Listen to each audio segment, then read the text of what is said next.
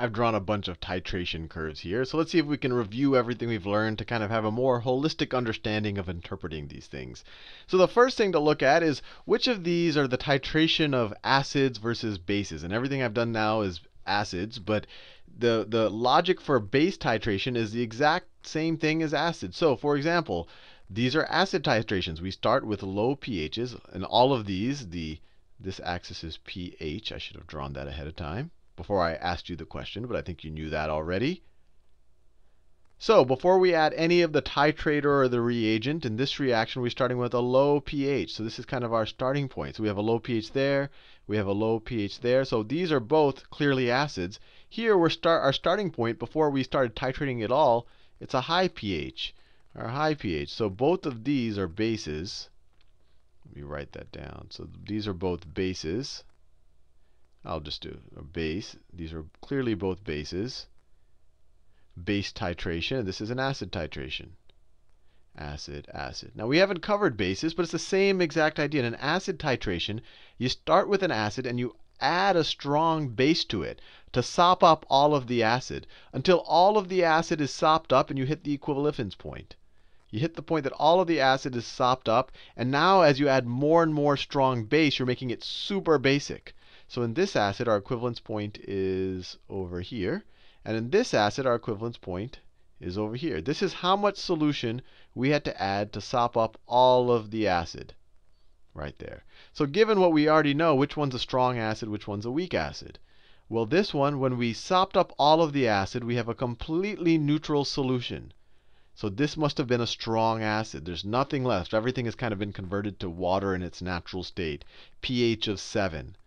And we might have had some neutral leftover conjugate bases there, but since it was a strong acid, those conjugate bases don't do anything. They don't add anything to the pH. They're not really basic. The chlorine in hydrogen chloride, the chlorine ion doesn't change the pH. So this is a strong acid.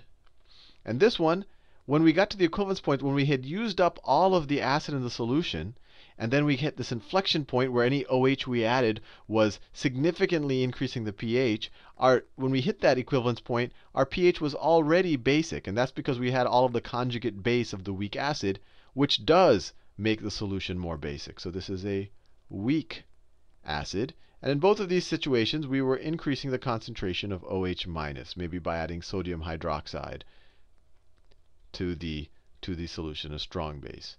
Now, in these situations, we start with a base and we add a strong acid to it. Maybe we're starting, whatever base, we're adding hydrogen chloride, something that will sop up the OH. Here we want to sop up the OH and bring its concentration down until some point that we've sopped up all the OH. All of the base is gone, or for most of it, it's gone. And in this situation, we're in a completely neutral situation. So when we've sopped up all of the base, we're completely neutral. No basic conjugate bases left. So this is a strong base. Strong base.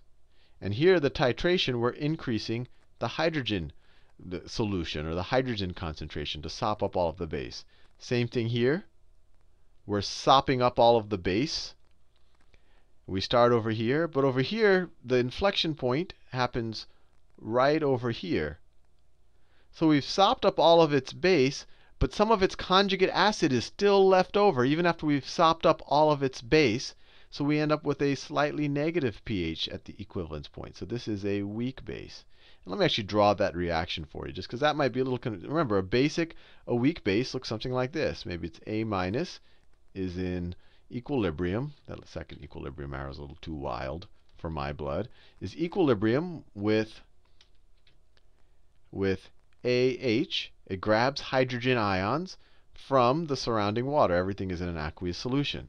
So if you add, say, hydrochloric acid to this, remember, HCl dissociates completely into hydrogen ions plus chlorine anions. If you add hydrochloric acid to this, these things are going to just completely sop up these things. So we keep sopping up those things.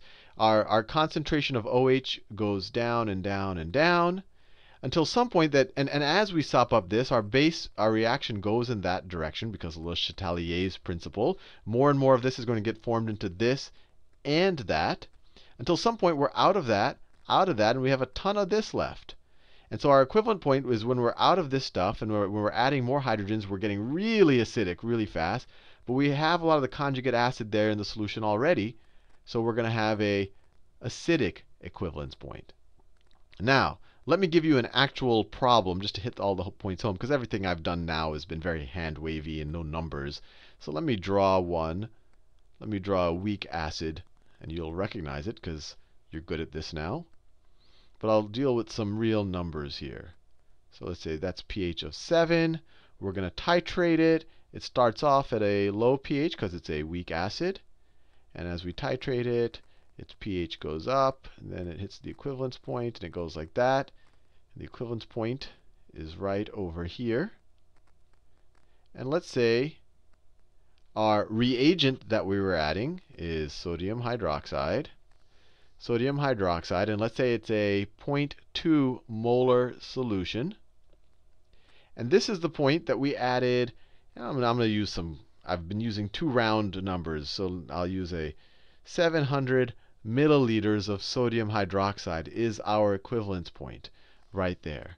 So the first question is, how much of our weak acid did we have? So what was our original concentration of our weak acid? This is just a general placeholder for the acid. So original concentration of our weak acid. Well, we must have added enough moles of OH at the equivalent point to cancel out all of the moles of the weak acid and whatever of its hydrogen it was out there. But the main concentration was from the weak acid. So this must have had, this 700 milliliters of our reagent must have the same number of moles as the number of moles of weak acid we started off with. And let's say our solution at the beginning was let's say it was 3 liters. 3 liters to begin with before we started titrating. And obviously as we add reagent, we're adding some volume to the solution. But let's just say that in the beginning we started with 3 liters. So how many moles have we sopped up? Well, how many moles of OH are there in 700 milliliters of our solution?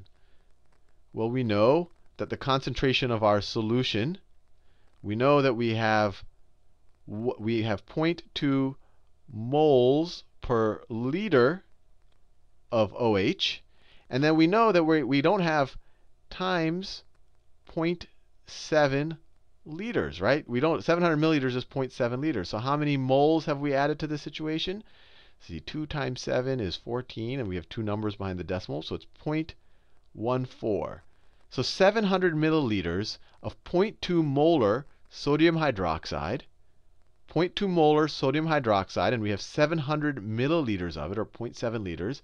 We're going to have 0.14 moles of essentially OH that we put into this solution, which means that it canceled out completely with the same number of moles of our original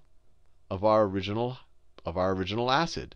So that means that the original concentration of our acid is equal to 0.14 moles. That's how many moles we had. And we know that our original solution before we started titrating at all is 3 liters. Remember, the molecules are canceling directly with each other. So that's why I wanted to figure out how many actual atoms or molecules of OH did I add. Those canceled out with the exact same number of atoms of our weak acid. And so this is how many atoms or molecules of our weak acid we must have started off with. And so you divide that by the number of liters, and then you have your original molarity. So 0.14 divided by 3, 0.046. So 0.046. So your initial concentration of your acid, the mystery acid, was 0.046 molar. Fair enough. Now, the other question is what is the Ka of or the pKa of our mystery acid? pKa of our mystery acid. Well, we just go to the half equivalence point. So we said, okay, what was the pH of our titration curve or of our solution when we're at the half equivalence point? So when we had only added 350 milliliters of our reagent, of our strong base to the solution. Well, you go there and you say, okay, the pH was, maybe this number is 5. pH is equal to 5. And we know from the last video that if you take this half equivalence point, the pH is equal to the pKa, the negative log of our equilibrium constant. So there, we figured out the equilibrium constant as well. It's equal to 5. So all of this titration curve and all of this, I'm just showing you how experimentally you take some mystery acid or base, you add strong acid or base to it, you plot out this curve, and then you can kind of pinpoint some of the properties, the concentration of your original acid or base, and and this is only if you're dealing with a weak acid or base, you can figure out its equilibrium constant. Obviously, if you take a strong acid, you say, oh, my half equivalence point is here, and so therefore this must be the equilibrium, the pKa of the. No, there is no equilibrium constant for a strong acid, and there is no equilibrium constant for a strong base because they're not in equilibrium. They dissociate completely. Anyway, hopefully you have a good understanding of titration now.